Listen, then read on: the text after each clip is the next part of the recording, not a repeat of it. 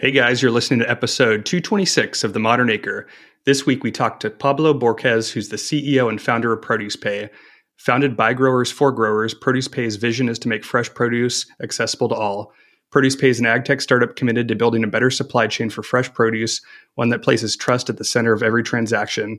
It is the fastest growing provider of capital, market insights, and trade protection from the fresh produce industry. ProducePay has the mission of strengthening relationships between growers, shippers, retailers, and consumers of the fresh produce in the United States and Latin America. You're listening to the Modern Acre Podcast. Every week, you'll hear from the entrepreneurs, innovators, and leaders that are changing the food and agricultural industry on and off the farm. Your hosts are Tim and Tyler Nuss. They are brothers, fifth-generation farmers, and entrepreneurs who have scaled tech startups, developed international supply chains, and built brands. The Modern Acre is ag built different. Hope everyone had a great Memorial Day weekend, long weekend. We're recording this on Memorial Day because, work never stops. But Tim, hopefully you had a chance to relax over the long weekend. What were you up to? Yeah, first off, for our listeners that are veterans, thank you for your service. A really cool day. Tyler and I, both of our grandparents were World War II veterans, so definitely a special day for the family. But yeah, it was a good weekend. We stayed close to home. We started the weekend with a barbecue on Friday night with some friends. Went mountain biking on Saturday morning, went to our cousin Brad's farm and played poker Saturday night. Yesterday we had an engagement party, and today we're kind of taking it easy. We did the Murph workout this morning, and then we're just going to lay low this afternoon and barbecue tonight. So pretty awesome 3-day weekend. What about you, Ty? Yeah, pretty full weekend. Poker at the farm. I mean, it's not something you hear every day. Yeah, he does it every quarter. They raise money for charity, so it's a pretty good time. I made it to the final table, but didn't make the final cut to get paid out. But in any case, a super fun time. That's awesome. No, our weekend was good. We took it pretty low, had some friends over, did some barbecuing. So that was great. And now, gearing up for the week. I unfortunately did not do Murph this year, but maybe next year I'll work up to it. It's definitely a big undertaking. It's okay, Ty. I'm the best athlete in the family, so it's okay that you took the year off this year. Yeah, happy to compare times anytime you want, Tim. Let's just look at the scoreboard, okay? Let's look at the numbers. Well, guys, we have a really awesome episode for you this week. We talked to Pablo Borquez, who's the CEO and founder of ProducePay. Pablo has over 20 years in the ag industry. He's born into a fourth-generation farming family from Mexico. Pablo grew up around the family farm, Campos Borquez, and has experience throughout the supply chain. He launched ProducePay in 2014, so it's just a really fun conversation about his family background in farming, taking learnings from the farm and really building a company around it. They've been at this quite a while, and it's cool to see them add new products and features along the way. Hey, Pablo, welcome to the show. Great to have you here. Thank you for having me, guys. Very excited to be here. Yeah, we're excited to talk to you and learn more about ProducePay. But before we jump in, maybe let's start with the world's financial markets, obviously being focused on the finance side of the produce industry. How are you looking at what's happening in the markets right now? The markets are in flux. It's not like we haven't seen this. We just went through this 2 years ago, but this time it feels different. Last time during COVID, we used a lot of quantitative easing to kind of ease our short-term concerns, but that's kind of what got us into trouble this time around. So it feels different this time. It feels like we're going to have to let the economy sober up the good old-fashioned hard way, and that's very top of mind, right? That's keeping me and I'd say probably every other founder out there awake right now because we don't know what to expect, and we're just wary and ultimately cautious of what's to come. The reason why this is very relevant is we have to think about the initiatives that we launch right now because we can both benefit or detract the industry from trying to do something right now if there's too much noise and the markets are not ready to listen, right? So let me give you an example. We're about to launch our decarbonization strategy, which might just be the world's first large-scale produce decarbonization strategy, but we're also thinking, is this the right time to do it? Like, are the markets ready to hear right now, or are the markets too worried about variability, right? So our plan during COVID was to just keep our heads down and focus in an industry that people needed because people still need to eat. We're probably going to do the same this time around, make sure that we're there for our farmers when they need us, but we are timing some things to understand, like, we have a lot of great initiatives, but is this the best time to launch them when the world is, to your point, maybe bothered or maybe phasing out a lot of things given the noise that exists in the markets? I find it just super fascinating, right? And like our generation, we're experiencing this, market volatility often for a lot of us for the first time, right? Like being professionals. And I find it very interesting, the wartime CEO context, right? Of like, how do you reframe and adjust how you're positioning your business, and what products, features, programs, like you're mentioning, do you prioritize or deprioritize because of that? So I find it really interesting, and I think it's top of mind for a lot of us. But Pablo, want to take a step back, learn a little bit more about you. Tell us a little bit more about yourself and why you're in agriculture. From what I know about you guys, I think we're in agriculture for the same reason, right? It's in my blood. I was born to a fourth-generation farming family out of northwestern Mexico. I've been in the industry my entire life, and specifically my family was always in fruit and vegetable farming. So very, very, very specifically focused to what we at ProducePay do as well, right? But then also after I left my family farm, I had the opportunity to meet hundreds of farmers from like 6 different countries before launching ProducePay. And really 2 things became clear to me. One, that this industry was not adopting technology like other industries were. Market and pricing opacity, disaggregation, excessive intermediarism, and maybe a complete lack of like supply chain transparency were the norm. Maybe to throw some facts out there, like the average piece of produce, the average American consumed travels 1,600 miles, is handled by 4 to 8 different people, rebranded twice, and marked up 3 to 6 times. Like, it's completely untraceable.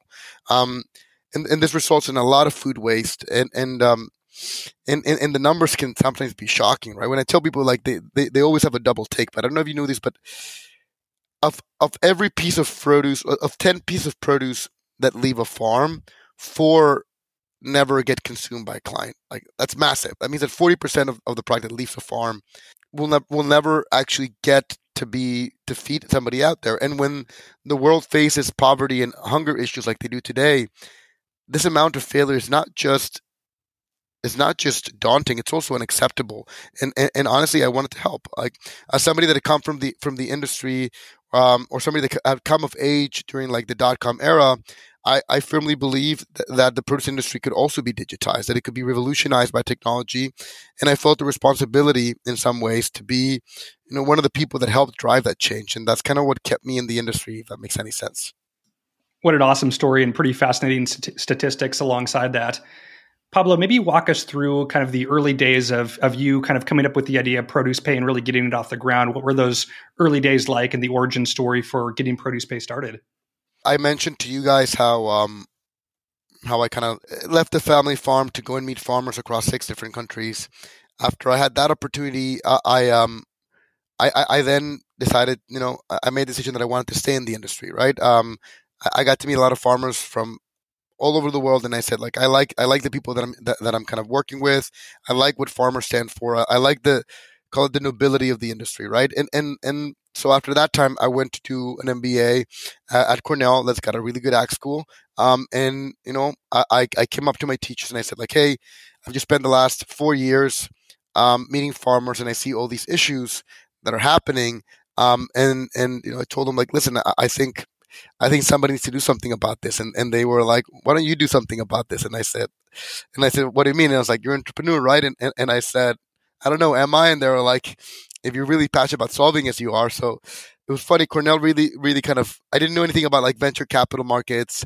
I didn't know anything about like the modern sense of the word entrepreneur until I got to Cornell. And then they really said, like, listen, based on what you've told us, based on the things you want to do, like, it really does seem you need to go in this route.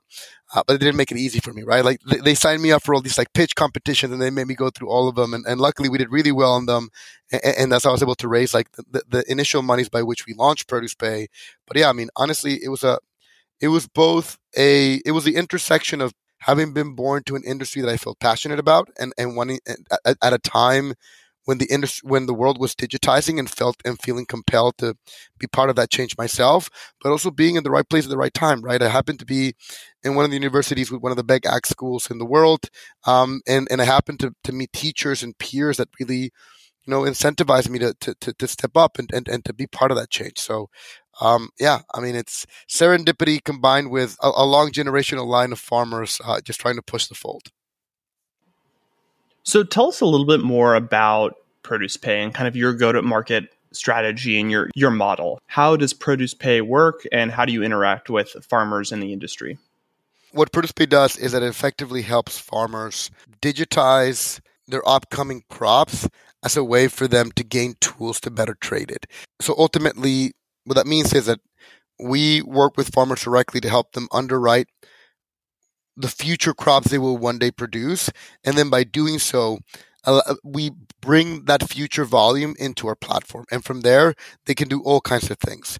So these things include, for example, monetizing part of that crop ahead of time. So they can make the investments to get that crop to fruition, in this case, literal fruition. But also, by putting that volume into our platform, they can immediately have off-takers, which can be anywhere from wholesalers to retailers to all kinds of middlemen, bid against their product, bid against their crop, and then allow farmers to start optimizing their upcoming crops sales strategy ahead of time. Because ultimately, what we found that that hinders people's ability to really maximize crop or leads to that 40% food waste that we mentioned is the push strategy nature of farming that exists today, where you farm something and you put it out to the market. The more you know where that product is needed and where it needs to go, the more you can reduce food waste, right? And I would say, if I had to really say what our biggest competitive advantage is, I would say that it's been our ability to understand and underwrite an asset class that nobody else was willing to touch. And what I mean by that is like perishable biomass. So in short, we can assess and successfully capture the value of a future yielding perishable piece of produce. The reason why people historically weren't able to do that is because the perishability aspect of it made it completely uncollateralizable in the way that non-perishable ag is. For example, like any kind of grain like wheat or like soy, or even non-grains like cotton, these commodities can be collateralized because they can be kept indefinitely. Produce cannot. So when you add that perishability, you can't really build the capital markets under it. What we did is we actually found a way to do that, right? And by doing so, we were able to give farmers access to capital in a way that they had never seen before, which made us very popular with farmers. And two, we were able to successfully compel them to upload their future crops to our platform as a means to gain access not just to the capital, but also to the off-takers that bid against their product. And this is really what sparked the virtuous cycle that led to the network effects that really you wish to have in a marketplace, right? So to a degree, like, we gave farmers something they needed that first farmers did not have. And by doing so, we helped compel a group of people that is sometimes reluctant to use technology to actually give us a shot at uploading their future crops, and then let us not just help them monetize them, but also sell them ahead of time. Super interesting, and love that you're kind of carving out this new space, like you mentioned, that the grain crops have futures and indexes against them, that there's financial tools available for the growers that are farming commodities, but for fresh produce that doesn't really exist. So carving out like a totally new category here is really cool. And then tapping into the marketplace component as well, giving growers more optionality to find better channels to distribute their goods. I'm sure there's a huge learning curve getting growers on board of the platform. You've talked about digitization and just kind of the challenge that some growers have adopting technology. What have been some of the challenges and learnings along the way getting the platform started?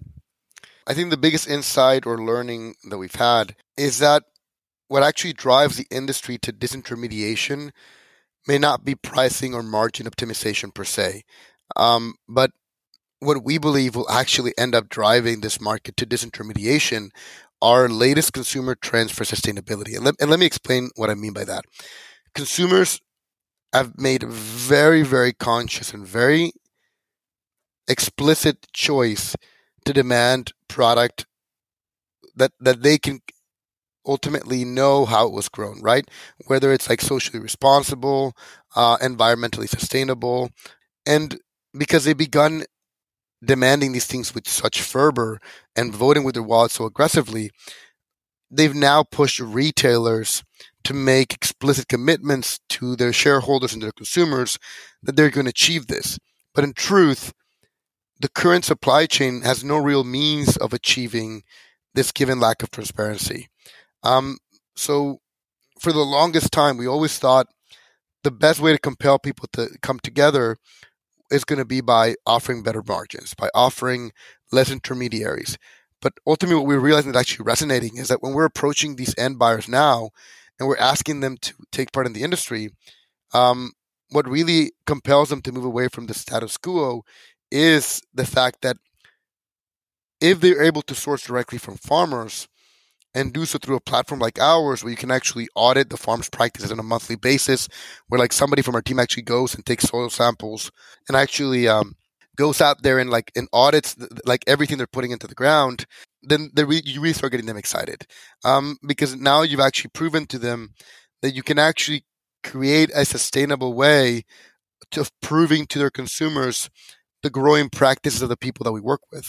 And that's really changing the tune of these retailers and how they're allowing us to work with them. So in short, like the only way to keep the grower accountable to sustainable farming practices is through a transparent and direct supply chain. And that is what really promoting behavior, far more than the promise of future of like immediate gain, and far more than the promise of like cutting out middlemen. And that's why about 2 years ago, we decided to really start doing our own initiative, which is called Sustainably Sourced. And I mentioned to you guys earlier that we're now launching the world's first produce-oriented decarbonization strategy that is like the last leg of our sustainably sourced movement, right? And that's really how we're promoting our marketplace now, is through our ability to achieve not just efficiency, but also accountability and transparency in how produce is sourced. That's awesome, and that's kind of where I want to head next. Is you've had this this business, you've been iterating on it, you've been getting more customers, more retailers on the platform. Like, where are you guys at right now in the business, and kind of where are you headed over the next few years? Now that we've learned to successfully engage and digitize farmer supply, we're at a point now where we've gained a significant mass. Like ProducePay, as of like today, moves about $3 billion of fresh produce. Our goal for the future is to offer the full suite of services that will allow farmers to sell to anybody they want in the world, right? So I mentioned that we do about $3 billion of produce that is sold across 4 continents today, and it's helped us become the fastest growing produce company in the Western Hemisphere. Our intent in the future is to work across globally and really become the largest produce trader in the world, not simply for a matter of scale, because the truth is we don't count our size based on the trades that we do. We count the size based on the trades that our farmers do. So our intent really is to leverage the network effects that come from joining a globalized network, and then ultimately allowing these people to trade more efficiently. You also have to realize that our desire to grow is not just fueled by our ambition to be a big player in the industry. It's far more driven by the fact that the only way to really eliminate the 40% of food waste and to really start tackling the real big issues of world hunger, you have to have a perfectly efficient market. One where people actually know, one where a farmer knows exactly where each piece of fruit has to go based on the consumer's demands and requests. And if you can achieve that, if you can really achieve a real pull strategy to sourcing produce as opposed to a push strategy, then that's how you really eliminate food waste, and that's how you really eliminate a lot of the problems of world hunger. Right? For the longest time, people, when AgTech started, which wasn't that long ago, it was about 2015 when I think the first time I heard the word AgTech. But for the longest time in AgTech, people always said that that the industry had a production problem. Don't get me wrong, we could always be more efficient, but I think a far bigger problem is a world's distribution problem, because by simply redistributing the produce or food that we waste today, we could solve already most of the world's hunger. So what is the point of growing 2 times more, 3 times more product if a lot of that product is going to go to waste? We have to first figure out and create the global network that connects the people that need the food with the people that are producing the food. And only when we can do that, and we can then redistribute the product we already grow today, can we then really worry about producing more, in my humble opinion. Super exciting stuff. Love where you guys are going, and excited to watch you in the future roll out some of these new products and services. Well, Pablo, we'd like to switch gears here and zoom out a little bit. What's your ag hot take? My ag hot take is that the only way to truly bring this industry to the 21st century is by compelling farmers to digitize, regardless of how daunting the task seems. Digitizing intermediaries alone, which is what most of other startups do, will never be a holistic solution, and will likely lead to farmers actually feeling more segregated. So really making sure that you digitize farmers at the farm level is what ProducePay's idea or belief is. That is how you really bring industry and efficiency to this industry, right? And the reason why I said that's a hot take, even though it may seem obvious, is because this is very contrarian actually to the way that most people go about this space. Most technology companies in this space are digitizing the people that are doing most of the trading, which are middlemen. But what we find is that when you can't, and it goes back to our earlier saying, is if you can't digitize the farmers themselves, then ultimately you're segregating the people that actually decide what is going to be grown and when it's going to be grown. So you can't really create efficiency without digitizing the people that decide what supply looks like, right? And that is a challenge because farmers are hard to digitize. Farmers are traditional, part of the redundancy, and they're conservative folks, and normally they're much more wary of technology, which is why at ProducePay, our goal has always been to have a very farmer-first approach. And what we found is that as new generations of farmers are starting to emerge, the appetite and thirst for technology is arising. And ultimately, it's about creating a journey, a path, and about giving farmers very clear and transparent solutions to what they are providing, and also very transparent feedback as to how you're going to use their data. But if you're able to do that, then the path towards digitization is happening.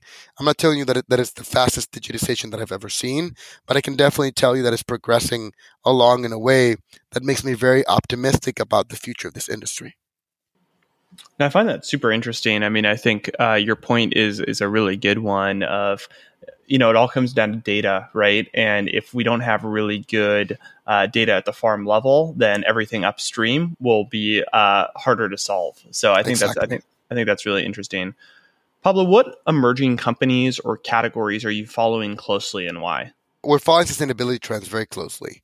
We need to find a common thread that will lead farmers and retailers to create a bond that would otherwise not exist, and one that is unique to them and equally rewarding to both, where the common theme is sustainability. Sustainability cannot be achieved through altruism. Expecting altruism to lead behavior leads to very poor business models. But if we allow sustainability to open doors for direct relationships, which will in turn free up margins that are currently lost to intermediaries, then farmers will immediately benefit from higher prices, where retailers will immediately benefit from their ability to give consumers what they want. A piece of fruit that they can unequivocally prove was grown in a sustainable way, right? So those are the trends that we're really following, because we believe, like I mentioned earlier, that the common thread that will finally unite, big corporate retailers with mom and pop farmers, or even large scale farmers for that matter, is sustainability, because it is something that both parties, I believe, genuinely care for. The best farmers that I've met are always very environmentally driven. They always care a lot about the land that they farm. And now retailers have become equally as driven by sustainability because their consumers have made them care about sustainability. And understanding how best to tie this thread between these parties and how best to leverage that to allow for direct interaction between these parties is what will immediately and unequivocally create the economic benefit that will create the ongoing incentive for these parties to follow that thread or follow that path towards completion, if that makes sense. Pablo, given the current macro trends and headwinds facing agriculture, what's your big prediction for the space in, say, 5 to 10 years? I think agtech will become far more attractive, not just to institutional investors like it did after COVID, when people realized that necessity goods like food are often the most resilient industries, but as the world economies are tested during a time of geopolitical tension, I think countries themselves, especially the world superpowers, might actually begin competing against one another to secure food supply from these emerging economies, fueling massive investment and driving up food prices even higher. All right, last question for this section. What's one of the biggest lessons you've learned in your career? I think entitlement is our generation's biggest weakness. We must be wary of it and make sure it doesn't get the best of us. And let me give you a story where holding back my sense of entitlement actually made my entire career. After graduating college, which, just for the sake of this example, I was a very good college student, graduated with honors from what arguably was the best university in Mexico. The first job for my first employer that was not my family was to help them source produce internationally. But instead of doing that, they actually had me mop floors of the warehouses twice a day, every day, including Sunday, for 3 months. Not because they didn't think I wasn't worth a bigger job, but because they were testing me to see if I had the humility that they would need somebody to have when they would send them to the farms all over the world. They kept me doing this, like I said, for 3 months, during which time many people, including people in my very close personal circle, tried to convince me that such a function was honestly beneath me. But when my 3 months were over, I was given a new job. It was the opportunity to source from farmers across 6 different countries. And like I mentioned to you guys earlier, this was the job that led me to get the insights that were the genesis behind ProducePay. Something that I would have never been able to do if I had let, an inkling of entitlement get the best of me. So I think for all our virtues, I think we have to make sure that we never let any feeling that any kind of job is beneath us. Like, one of the things that I love about this industry and I really love about farming is that farmers have historically, for the longest time, found a lot of genuine pride in just doing hard, honest work. And I think that's one of the best things that defines farmers, is the fact that farmers have never seen work as something they don't want to do. But they've always found pride in the work. And often the harder the work, the most grueling the work, the dirtier the work, the more pride they find in it. And I think honestly that if I hadn't kept that virtue from my forefathers, I wouldn't be here today, right? So I think that's one of the things that I like to remind myself of often. I love that. That's such great advice. Well, Pablo, as we wrap up here, what's saving your life right now? What's maybe a product, habit, routine that's really helping you out? So I'm going to say my family first and foremost, because if I wouldn't, and my wife ever heard me not say that, then she would have a word with me, but it's also very true. I love my family, but having said that, video games. I'm an avid gamer. I still, to this date, even with the startup being as in my life as it is, I still stay up every Friday night, from like dawn until dusk, playing video games like I did 20 years ago. And I still love it, right? So I think what I'll say is, and for all the people maybe that, that have become adults in the past 10, 15 years in the traditional sense of the word, where they've had to get in jobs and do this, don't let social norms dictate what you should like or not like. Like, cartoons and video games are still my favorite pastime, just like they were when I was a child. And the best thing about cartoons and video games is that in the grand scheme of things that adults spend on, they're amongst the cheapest hobbies you can have. So I would say, if you like cartoons and video games and you find yourself questioning whether you should still like them, when you're 30, 40 or older, I would say game on, my dudes. I love that. That's amazing. I think video games are definitely cheaper than my hobbies of golf, for example. So you're onto something there. Well, Pablo, this has been a ton of fun. Really, really great conversation, getting to know you and what you've been up to with ProducePay. Thanks so much for being on the show. As we finish up, how can listeners get in touch and connect with you and ProducePay? Our company can always be looked up. It's ProducePay.com. And my email is pablo@producepay.com. I always love hearing from people, especially people in the industry, but not necessarily so, right? So I would say, if anybody has any hot take in the industry, if anybody has any ideas about how we can kind of make this industry more sustainable, or any big ideas as to kind of how they or maybe their farmer friends are struggling to farm more efficiently or to sell to better clients, I would say email us. Like we love hearing from farmers. We love hearing from people that want to make this industry better. And I think everybody at ProducePay genuinely believes in what we're doing. And, as far as startup missions go, like trying to help feed the world in a healthier way, I think it's as noble as it comes. So we welcome any and all ideas that can help us achieve that better. So thank you guys, and thank you for having me. It's been a pleasure. So Ty, what do you think? Great chatting with Pablo. I think his lesson of entitlement, I think, was really, really awesome, of just like a reminder of we all could use a healthy dose of humility in whatever we're doing. And I love his example of working at that job and having to mop floors or sweep floors and really what that taught him. And I think, I don't think we all need to be sweeping floors, but I think just the attitude of humility, especially in agriculture, is really worthwhile. Yeah, I love that mindset as well. I hope you guys really enjoyed this episode and had a great Memorial Day weekend. We've got a lot of good guests in the pipeline, so we're looking forward to releasing those episodes in the coming weeks. Talk to you soon.